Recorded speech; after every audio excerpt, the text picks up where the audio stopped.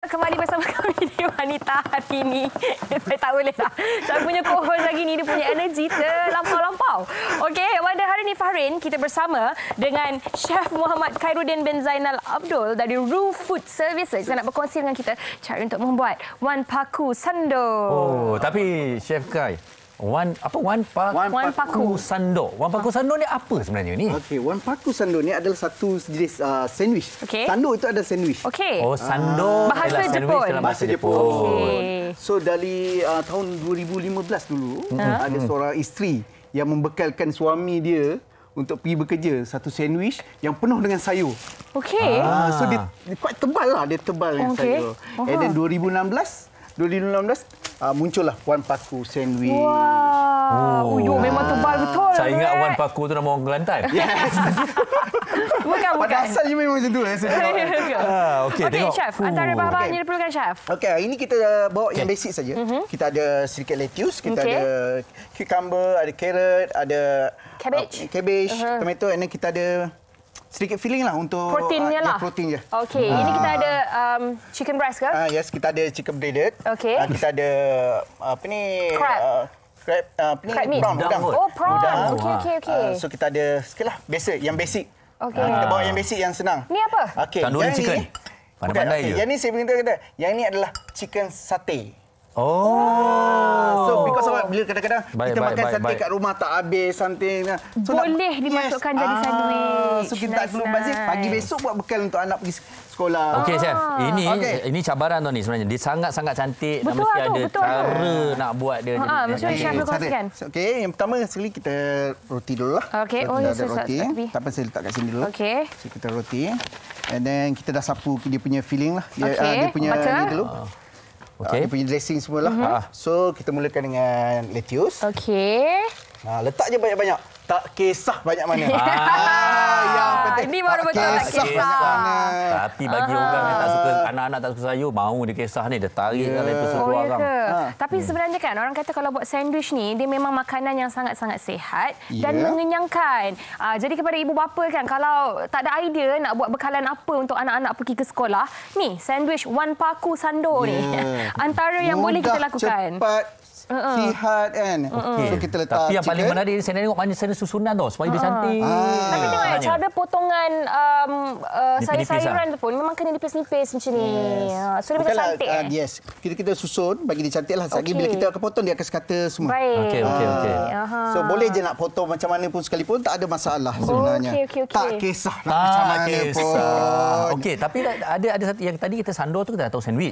Wanpaku tu apa sebenarnya? Okey, Wanpaku ni kalau bahasa dia dalam orang kata mood seorang budak yang hyper. Tak baik. Dia tak baik. Dia tak baik. So seorang ibu menciptakan satu sandwich untuk dia ceria. Dia mischievous lah. Kasi dia ceria. Tengok sandwich tu pun seronoknya dia nak makan. Hello. Okey, baik. Saya mungkin menjadi macam ni pasal saya makan sandwich juga kan. Ya tu. Bukan sekadar sandwich tapi Wanpaku Sandwich. Kadang-kadang kalau boleh buat satu saja kan. Tapi hari ni kita buat double. So tak kisah nak letak apa pun. So kalau kita letak ayam kan, if kalau nak letak benda lain pun chicken satay ke, nak letak prawn ke pun tak ada masalah. Oh, letak kat atas je? Letak je. Macam tu. Pun tak ada masalah. Ni bukan double story dah ni. Ni apartment dah ni. Sebab tema kita tak kisah. So tak kisahlah nak buat macam mana pun asalkan dia setting. Okey, ini bermakna sebenarnya Wanpaku Sandwich ni intinya ataupun feelingnya mengikut kreativiti masing-masing. Dan juga kan Fahrin, macam yang Chef Kai cakap tadi, itu sate daripada semalam yang tak habis. So jadi kepada ibu-ibu bapa ni, selain daripada nasi goreng, selalunya kita buat nasi goreng campak kan, sebab nak habiskan bekalan-bekalan makanan semalam yang tak habis. So tapi ini antara satu variasi lain juga, boleh masukkan dalam sandwich. Boleh. Okey, yang ni kena nak tunjuk ni. Pasal apa? Dia dah wrap baru kita potong, betul kan? Kita wrap supaya dia cantik baru kita potong. Biasa orang tengah macam ini dia potong. Itu yang jadi tak jadi tu. So wrap ni kena tekan sikitlah bagi dia padat sikit. Bagi dia yang sikit. Okey, boleh tolong pegang. So kita potong dulu sikit. Okey. Kemudian balut dia. Balut je. Jangan balut. Jangan balut situ. Ini kena tengok ni, Balut ke depan. Kalau tak dia penyek roti dia penyek kan. Okey. Tutup dia macam ni. Kita tak payah tarik ketat-ketat lah. Boleh tarik ketat-ketat tapi jangan tarik ke dalam. Jangan sampai biar macam tu je. Jangan sampai dia punya roti tu terkelepek. Faham. So, ini tarik je ke bawah sikit.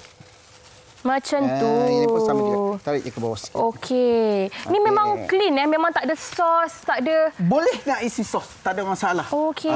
Tapi sebab kita dah season dia semua siap, kita dah. Okey, kita nak tengok Fahrin potong. Okey, Fahrin potong. Fahrin potong. Cuba saya tunjuk chef. Kita tengok. Fahrin potong macam tu je Fahrin. Tapi kena tengok. Chef kena ajar saya. Tapi kena tengok. Dia ada cara tak? Macam mana kita susun tadi? Susun tadi kalau kita salah potong dia tak akan jadi cantik macam tu.